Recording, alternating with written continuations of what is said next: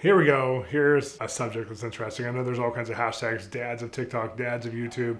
What about prophetic dads? And when I say that, it's not about people who are prophets, who are, spiritual fathers to everybody, but what is it like being a dad who's hearing from God in your family when you have children or with their friends and with other kids that are around? What is that like, and what should that be like? And when you're going after the prophetic, it should affect your role as a father. Again, it could be mother if you're a woman. And with your children, if you have children, it's such a powerful tool to build family. And I think of my daughters and the phases that I've had them. I also think of foster care kids that I had for many years back in that, when I was in my late 20s, early 30s. I was a single guy, but they allowed me in Kansas City, Missouri to be a foster care dad too. So I had these young teenage boys between like 14 and 20 and or 19, I guess it would be, who were still in the system. And it was really wild to hear God for them and just really get a perspective for them. And it wasn't always about giving them words or about telling them what they need to hear. It was about even navigating in my relationship with God, how to be a father, how to be, and for those guys it was surrogate, for my daughters, how to be a father like the Father in heaven. And man, I'm so glad I have that, because when you have Holy Spirit, one of the things that he does, he's really good at, is he's good at convicting you to stay in the lane of love. And you could feel it when maybe it's a discipline moment, or maybe it's you don't feel like talking anymore moment. I know there's many times I'm like, all my words are used for the day. And I have a 7-year-old girl right now who literally will talk from the time she gets up and ask me questions and want detailed answers until she goes to sleep. And even as she's going to sleep, the last 15 minutes of her life that she's awake every night, she wants to use to ask the universal questions of, why is God this, or why is this that, or why, that the last couple weeks it's been in the lake of fire. Does God uncreate people? Is that what happens, and uncreate the devil? Or like, he never created anything to be destroyed. You've said that. So does that mean it's all going to go away at the end of the age? And I'm like, oh my Lord, I don't know. I'm not a theologian on that level. I don't know. I've thought about that. There's a theology for that. I don't know. And it's just, as a dad, even having a conviction of the Holy Spirit to go, wait, this is a moment I need to actually spend and invest, versus I'm tired. I poured out all of my energy in work and in ministry and in even parenting already, and she wants more. It's like pushing me into overdrive, and having the right boundaries at times to say, wow, this one, she just needs to go to sleep. She's asking questions. Or this one is actually really important. This is actually a moment in time that I want to really respect. So parenting in the prophetic is beautiful, because you're not just trying to see things for your children. You're not just trying to get words for them, or, help them to get words, or it's not about evangelism. It's about really knowing this child that God intricately formed in your wife's womb, or if you're the wife, in your womb, and asking God all about them and getting to know their frame after the Spirit. And therefore, like Harper, we call her the Lion and the Lamb, because man, that girl is so powerful, but she's so tender too at the same time. But if you start to argue with her, she tries to one-up you every time. She wants to win every battle. She's intense as you can get. And so Harper specifically, it's like I had to ask God, like, you put this inside of her, this intensity.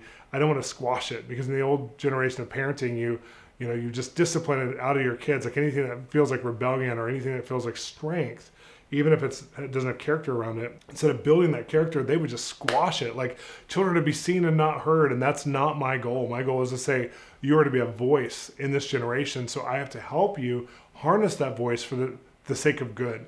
And my little daughter, Hartley, just thinking of her, there's times that she just loves to kind of be independent and go and do her own thing for hours at a time. And so just to have those moments of saying, okay, that's part of who she is, but how can we inject more community, or how can we inject more of ourselves, or how can we participate, or if she's doing something, making sure it's something that aligns with who we know she is inside, versus just entertainment or screen time or something. And it's really profound when you hear God for the sake of your children. I just think, that statement I've said many times that some of you have heard me say, God loves who we love more than we love them. And so to practice that as a parent, you love them more than I love them, which means you know things about them.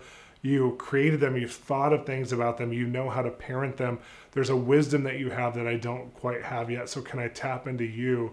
And what's beautiful is you might ask those big questions, and it may not be like a direct download from God, but you might read a parenting article, or one of your friends when you're in school line trying to pick up your kids might share something with you that's wisdom that you were praying about and looking for answers to, or maybe it's something comes across the television or whatever, and it just goes right into your spirit. And that's what I love about God, is that he uses the resources of everything we're interacting with to speak to us. He doesn't just speak directly internally, because he wants to show us he's in our fullness of our whole life.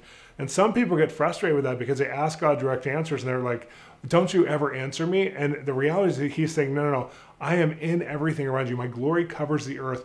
Look for me everywhere I can be found, which is everywhere except for where there's sin or immorality. He can be found everywhere else.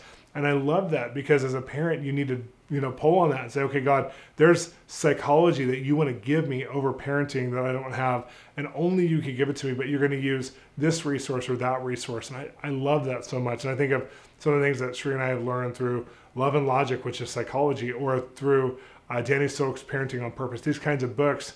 It's so cool when you see things that God's already put inside of you, but you know how to form them because someone gives you language for it. That's what the prophetic's like when you're being a parent. And I think, when you hit those failure moments where you've run over your kids' feelings, or you've been too stern with some of the discipline, or you've said something that you just regret saying, or you've not honored something that was in their heart to do, and you can feel it later. You feel like, if you're trying to be sensitive or have empathy or connection to your child, how you can feel those things. If you don't yet, ask God to make you aware again, give you spiritual awareness for you as a parent. But, when you hit those things and the Holy Spirit comes and convicts you, the beautiful thing is he gives you a pathway back to rebuild connection. And that's so profound. I love that being a parent with Jesus, and especially hearing his voice, helps me so much. I would feel so alone without him, because he's given me so much. And I feel like our daughters have an incredible quality of life because I'm sensitive because of his wiring in me, not because of, me without him would not be a good parent, but me with him, I feel like I'm not overly sensitive, but sensitive in ways that me as a man who's raised by Colonel Larry Bolz, my dad, who's a colonel in the Air Force, who is a wonderful man and has emotions and told me he loved me, but at the same time is still working through how to be emotional. Me being, the second generation of that and trying to work through emotions and being sensitive to girls and the whole thing. I always thought I would have boys. I had girls. And so learning how to play with girls is way different than playing with boys most of the time. And so it's just been such a learning experience. And I'm so glad I'm learning it with God. So I just want to just share this with you, because philosophically, a lot of us don't know as Christians that our relationship with God actually impacts the way we parent in this way. And then as you hear God, man, it just changes all your options as a parent. So I want you guys to share win stories in the comments below, as far as sometime that God spoke to you, because it'll help the other parents who are watching this, sometime that God spoke to you, something that helped you to parent. And I love these stories. I know it'll encourage me. So let's share some win stories. If you like these videos, your prophetic journey videos that are teaching us about things and sharing experiences in life, please subscribe, hit the notifications bell, and share this with someone else who needs to hear it as a parent, especially fathers who need to hear that God, when he's with you, he gives you so much more than when you don't have God. It helps you so much. And some of you, maybe that's the deciding factor even in salvation. Do I want to become a Christian? Because you hear this as a father, you're like, I need a leg up. I need God to do that, to give me his perspective. If he made them, I need that. So thank you guys so much for watching. Hey, your prophetic journey friends and family. We have a new book coming out with my co-host of Exploring the Marketplace, Bob Hassan, right over here. Bob, we have this book, Wired to Hear. Tell us about it. Wired to Hear. Here's the cover. It's connecting God's voice to your life, influence, and career. This isn't a normal book like what we've done before. This is a new book for marketplace, for people who have jobs. This is a great book about integrating God's voice into business. Yeah, I don't think there's a book like this out there. You're going to want to get this book, and there's a pre-order special now. If you get this book, you're going to get a video series, a signed copy, and you're going to get it earlier than everybody else who get it on May 4th and after. So come join us. Come join this conversation of Exploring the Marketplace and get Wired to Hear, which is going to help you understand how to integrate God's voice into your workplace, into the marketplace.